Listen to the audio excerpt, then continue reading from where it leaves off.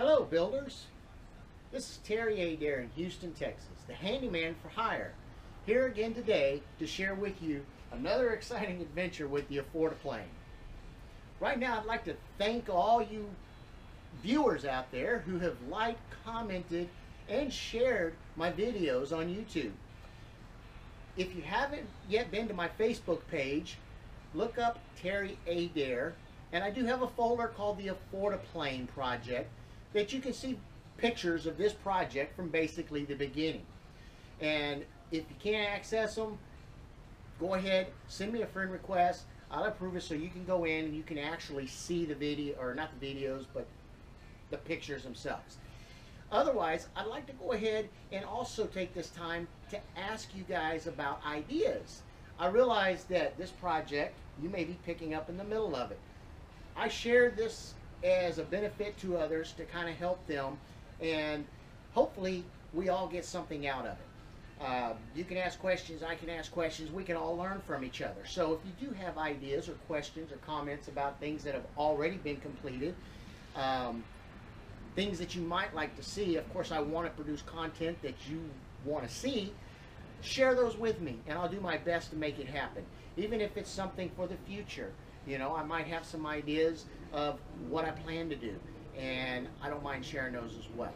So right now we'll go ahead and address some of the things that we've done to the plane since the last video, and you guys, I hope you enjoy it. Okay, some of my photographs on the official Affordaplane Facebook page have indicated I was working on building the A-frame for the front of the Affordaplane, and along with those A-frames I've also manufactured, or fabricated, manufactured is a big word, but fabricated these steel supports which are going to tie in to my strut support. Now you can see a little 1-inch tube in there that's providing a little separation, and that's just because I want to make sure that I have no clearance issues when it comes time to mount the strut. Now this is the metal that I intend to build these strut hangers from, and they'll mount down on the bottom where that AN4 bolt is. So I'm going to need a longer bolt to accommodate that, and all of that will be tied into one spot. But you may ask, hey Terry, why did you bend that tube? It should have just been a straight tube. And I agree, that would have been much simpler to do. However, on the other side of the airplane, you see we have the control stick, and I happen to have the Black Max brake system installed, and that was creating an interference if I would have had a bar here with my control yoke, and I didn't want that. So I contoured the entire frame of the support with the airplane, and it wasn't easy to do. I spent about 2 days messing around with that, and I went through about 16 foot of pipe doing it using a homemade bender that I have set up right here on my workbench. So after a while I decided that this is good enough. I can live with it. It's not perfectly symmetrical, but this is not a manufactured airplane. Everything's built by hand, and that's what we're just going to deal with. Now I've placed an order to Aircraft Spruce, so shout out to them for providing most of the necessary, well, probably all the necessary components for this airplane. We've ordered more AN hardware. We've ordered more, where's it at? Poly systems, or polytack is what I'm using. There we go. See the polytack down there on the cart? Well, when I get ready to cover those wings, I'm going to need some more of that. So I went ahead and ordered more of that. Of course, I got my fabric hanging up here, and it's ready to go when I'm ready to pull it down. All right, now the ailerons and the wings out on the sawhorses again. Let's go out there and take a look. You guys did get to see a lot of the video from the wings, and if not, just go back and look through my videos and you can see when we made the ribs and how we did them, how we attached them, and so on and so forth. But right now we're getting ready to do the aileron attachment. Now my measurements do not line up exactly with the plans, so I don't want to hear anybody go, oh, but you know, you didn't go to the plans. Well, I did it for a reason. I did it because there's a wasp flying around. I did it because the 40-inch mark happens to line up with this particular rib, and on the back side of the rib you can see there's a big hole. And putting a hinge there just was not conducive. So I moved it over. You know, over here we got to deal with this bolt. We go this way, then it's too close. So we come out just a little farther and we put it right there. 46. The rest of them, I just try to space equally. Same thing down here.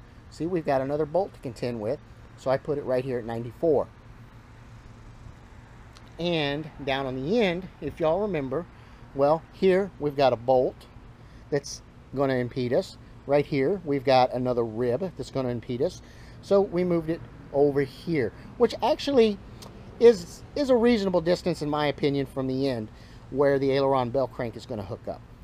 Now, you may notice that I have these hinges bolted together, and I have washers in the middle to space them apart. And if you review the plans, you notice that 2 of them have to have that space in order to receive the other side, which will be inserted into that. And I use the bolt and the washers to hold everything together nice and straight, so that when I score my line down here, my center line, which I'm going to drill and rivet this with the 3/16 rivets to the spar, that these will be in a line and this will stay in a line. So it just is a helping hand to hold everything in place. And if you don't already know, you know, we can use a block of aluminum scrap. Basically, I'll end up placing a board underneath here across the entire length, and I will just drag it down to score that line. And, you know, I touched on that a little bit when we were doing the ailerons.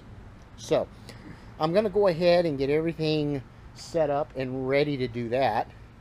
And I will come back and show you what everything looks like once we get it together.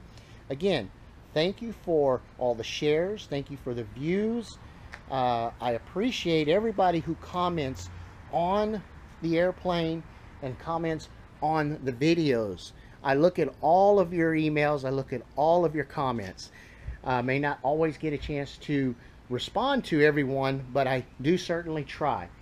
I want to help you guys out as much as I can, and I also want to receive some help from you through your ideas and comments. So, you know, big shout out to Aircraft Sprues for providing a lot of our parts for us. Also, Milwaukee Tools. They're not just for carpentry anymore. There are our rivets and more of our hinges. So guys, I'm going to go ahead and sign out for now. Thank you for watching. Please like, share, and comment on the videos. And if you would like to help me move the project along, I will graciously accept any donations through PayPal at handymanforhire98@gmail.com. And I will go ahead and post that down in the bottom so that y'all can see that. But not required, but hey, I will graciously accept it if you guys are willing to help participate. Okay guys, thank you for watching. Until next time, this is Terry at the Handyman for Hire Workshop, signing out.